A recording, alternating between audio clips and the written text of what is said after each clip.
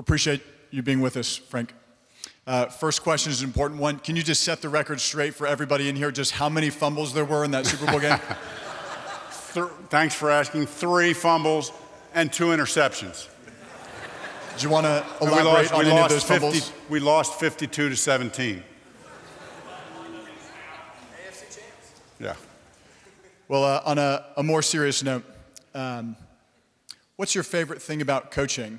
And can you speak to the spiritual life as is appropriate amongst the players and coaching staff of the Colts? Yeah, my favorite thing about coaching is, based on what I just said, this is not going to come as a surprise, but trying to bring out the best in other people. I mean, and doing it in football, you know? I mean, I don't look at, you know, there was a time, I think, in a place where I thought, oh, football is just a game.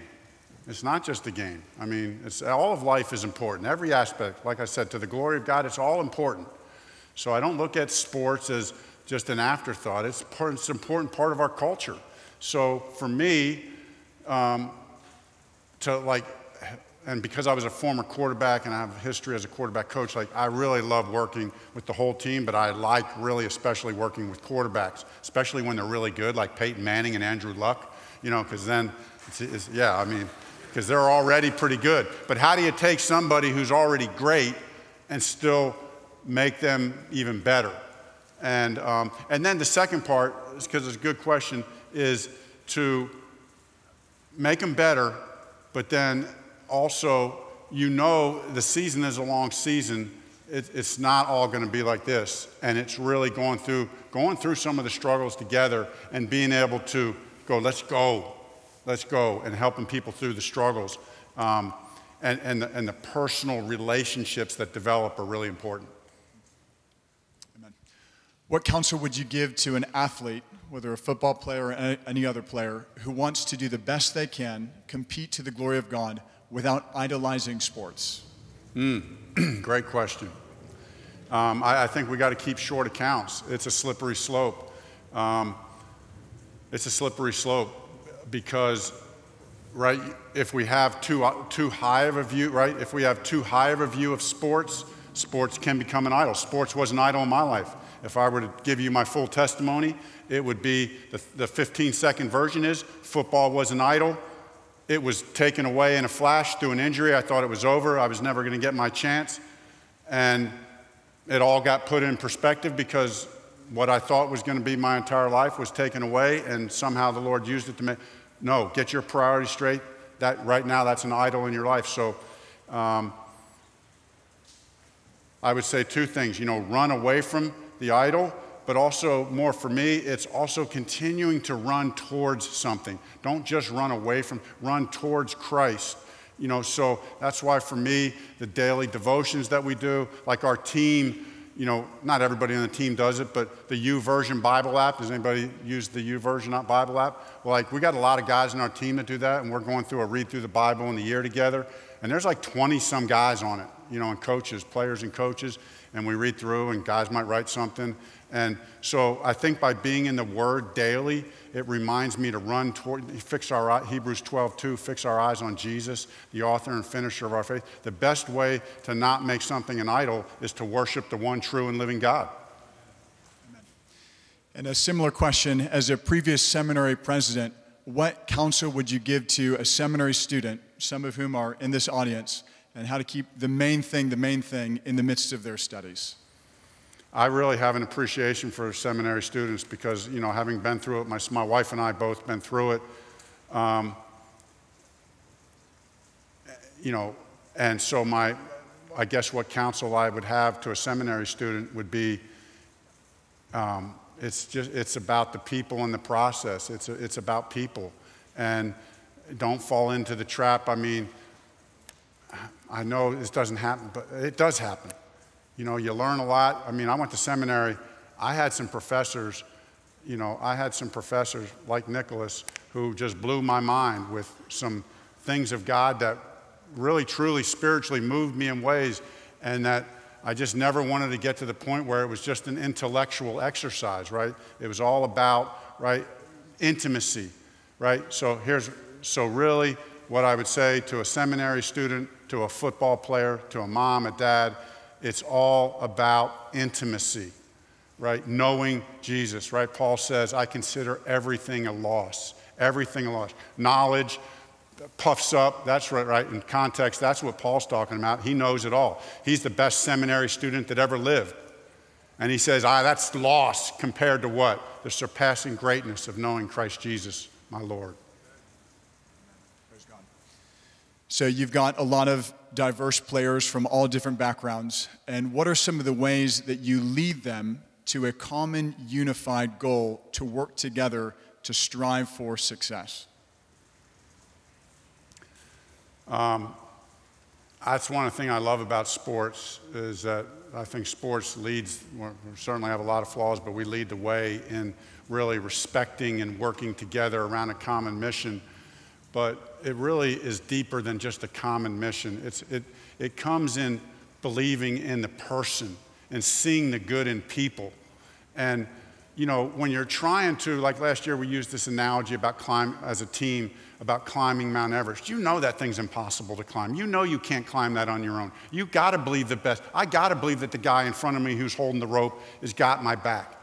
And so, you know, when we get in a situation, it's not just about accepting everybody and acknowledging, you know, but it's about believing in people, believing in the best in people of all socioeconomic diversity, you know, believe in people.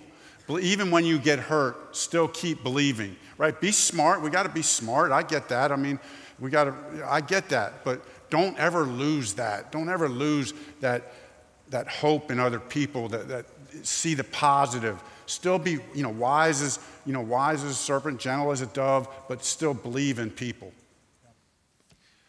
A lot of people are really interested to know if you let your daughter keep the Barbie. Touche. We did let her keep the Barbie, yeah. Because she conquered that thing.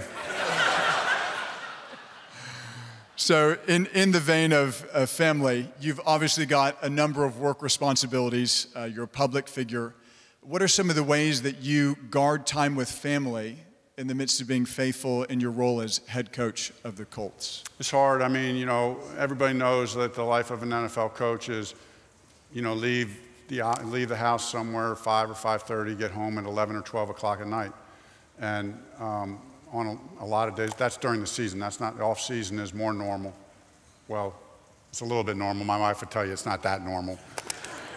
But, and I'm not saying this but you have to make I'm not saying this for, you know, it's going to sound stupid, but I'm not saying this for a pat on the back, but you still have to make sacrifices. What we did, what Linda and I did was, you know, I played for a few years, and when I got done playing, I had an opportunity to go into coaching right away. Our daughters at the time, when I retired from playing, were 8, 6, and 2. And so I had job offers to go coach in the NFL when they were that age. And now, and at the time, I turned those offers down, and I went into full-time ministry for about 6 or 7 years so that I could be at home, go to my daughter's events, take them to school, change diapers, and gave up, you could say, big coaching contracts, because I really wanted to be there to pour into our children's life. That's a decision that Linda and I made together. She was just graduated seminary, and we thought maybe God was calling us to be in full-time ministry the rest of our lives. So we went into full-time ministry together and, you know, and did what that entailed and the things that the Lord called us to do. But then I found, like, sometimes, and I think this is good counsel for me and for hopefully somebody here, there's seasons of life. And, you know, after a season of life and our girls got a little bit older, I think the Lord kind of released me. Okay, you know, your children are older now, spent 6 years pouring in, you know, now go ahead and I'm calling you to go be a coach and go do that to the glory of God. Thank you, Lord. How do you Amen. How do you compete to the glory of God and be the best you can in your specific field without bringing glory to yourself? And how would you speak to that? Well, according to the Bible, we never really do that. We never really, I think, and someone correct me if I'm wrong, but here's my understanding, that our motives are always going to be a little bit tainted. I do believe that because of sin, sin is so strong and it's so rampant and it's so vile.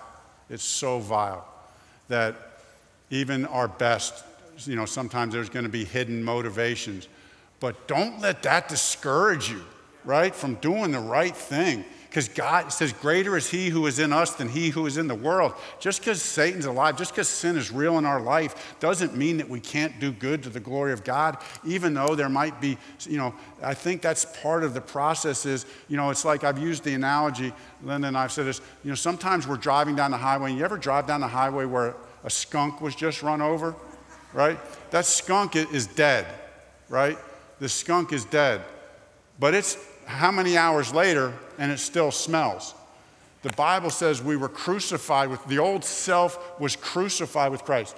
Yet I live, but yet not he that lives, he lives in and through us. But guess what? We're still going to smell the stinky old nature.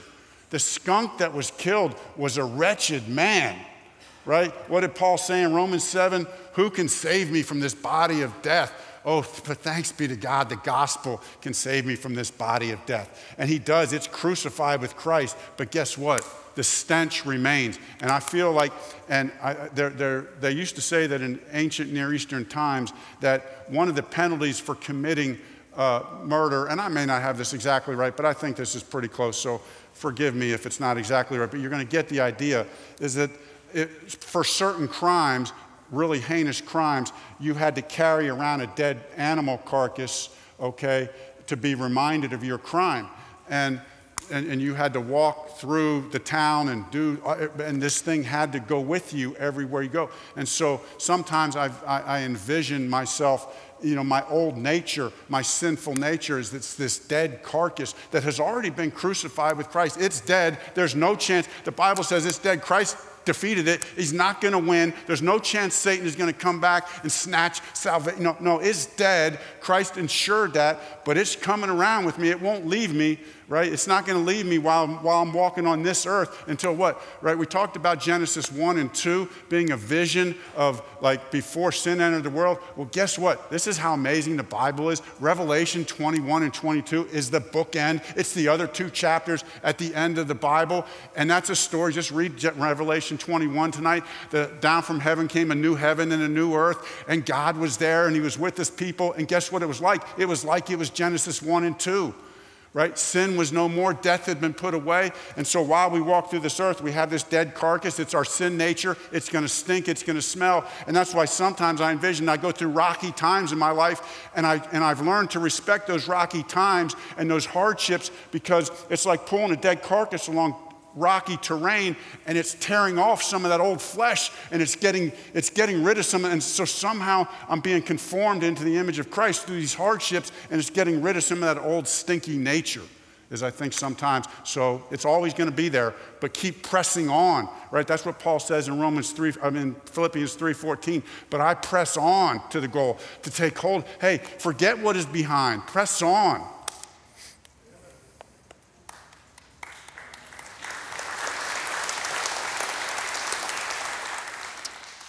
How is a coach like a pastor, and what opportunities have you had to shepherd some of your players? Here's the way that Linda and I approach that in our station in life. The Bible, I think there's a time to be very bold, but 1 Peter 3:15 says, always be prepared to tell others the hope that you have. Right, for the reason that the hope you have within. Always be prepared to tell others the hope you have. But does anybody know what the last part of that passage says? Excuse me? With gentleness and when they ask. And when they ask. Now, I'm not saying that I never stand up on the rooftop and shout out the name of Jesus and the gospel. I do that.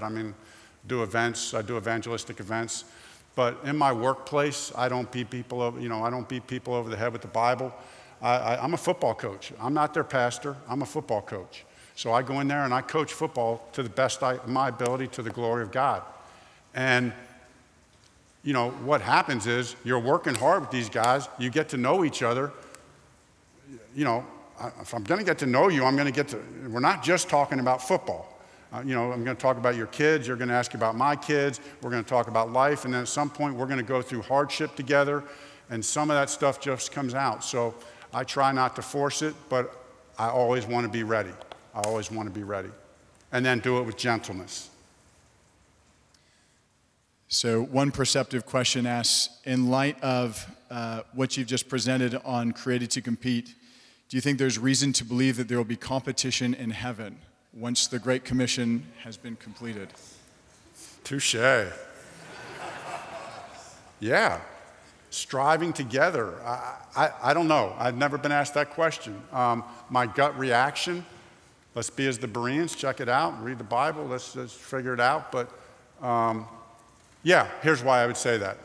In fact, I forgot that it's been a while since I've looked at those notes. But here's why competition is possible without, we've already proven that competition was in the world without sin. Right? In Genesis 1 and 2.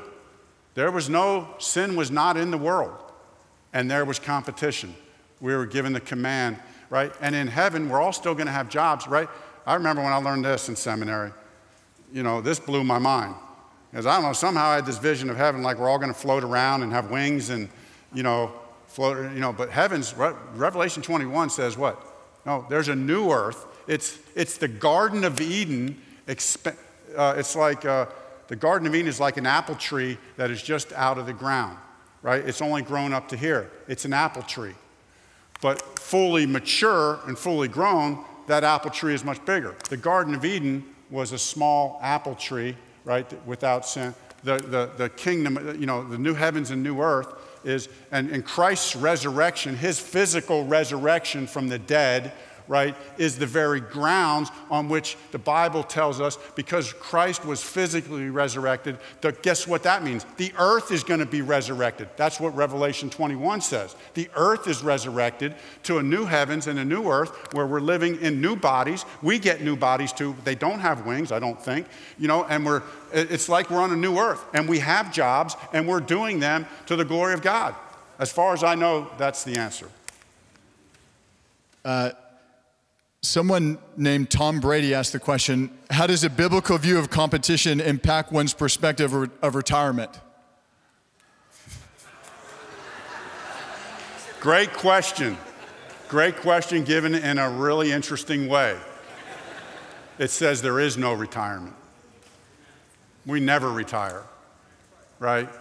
There are no spectators. We may retire from our vocational jobs, but if you're in here and you've retired from your work, you're still working for the glory of God.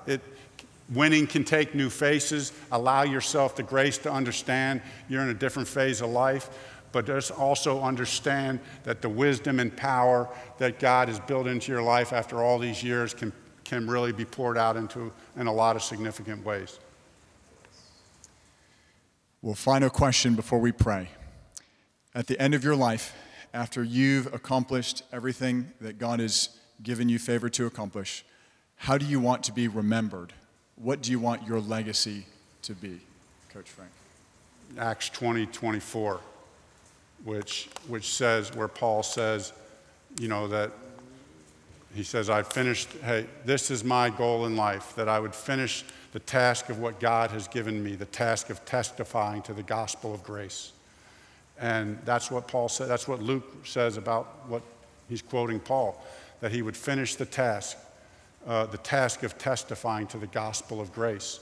And I hope God does that through me as a football coach, by the way I coach, by being good at my job, by treating people the right way, by when we win, do it with grace, when we lose, do it with grace, and be an encouragement to people, right? And don't be a judger, don't be a judger, but also don't be afraid. Be courageous, stand for something.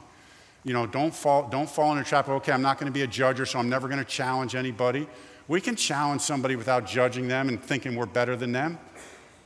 Linda and I do that all the time. I mean, that's how you grow. I've been in some really heated discussions, and when I was a player, I had a teammate who I'm still good friends with to this day. He believed something completely different. This guy was incredibly smart. This guy was more book smart than I was. He'd come at me with things. He'd have questions for me. He'd poke holes in my quote-unquote faith and theology that I didn't have answers for. I'd get mad and I'd go back and I'd read and study. I'd try to find answers. Somebody help me figure this. I don't know. So that's part of the fun of it. And let me just say, I really appreciate you guys hanging in there, and this is a lot of fun. This is real practical stuff now. I've often said, I'm not sure there's a biblical topic that would have more practical application than to how we think about competition, okay? Because it really is literally, it's so pervasive in our culture, and that's not a bad thing. We were created to have ambition, a holy ambition, but we just have to understand that we're going to get that taker mentality that Nicholas was talking about. We're going to get that taker, and we got to just, when we get that, we just got to put that aside. And then the last thing, just allow me to say, I know Nicholas said this at the beginning. I know nobody here wants to take a picture or say hello to me afterwards. I don't think anybody does.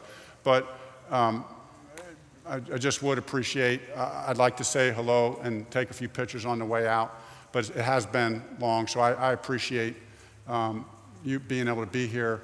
And I really do wish I could stay and talk to people for the next hour or so, but tomorrow's another early morning. It's been a long day today, so I'm just humbly and graciously asking that you would allow my wife and I to just slowly make our way out. We would appreciate that. Let's thank God for Frank coming here.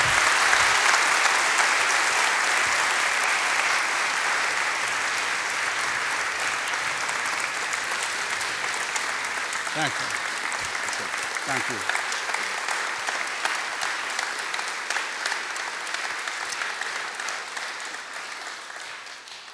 Friends, let's bow together in prayer. Father, you've created us to compete, and you've created us to fulfill this creation mandate of Genesis 1:26 and 1:28, to be fruitful and multiply, to fill the earth, to subdue it, to exercise dominion. And Father, I pray that you would help everyone in Christ to do that here well. Lord, I also pray that you would help us in light of that to exercise dominion in our disciple-making activities, that we would not only obey the creation mandate, but the great commission of our Lord, who tells us to go and make disciples of all nations, baptizing them in the name of the Father and of the Son and of the Holy Spirit, and teaching them to observe all that I, Jesus, have commanded you. And Father, we pray for our brother Frank. We're grateful that he is here with us tonight.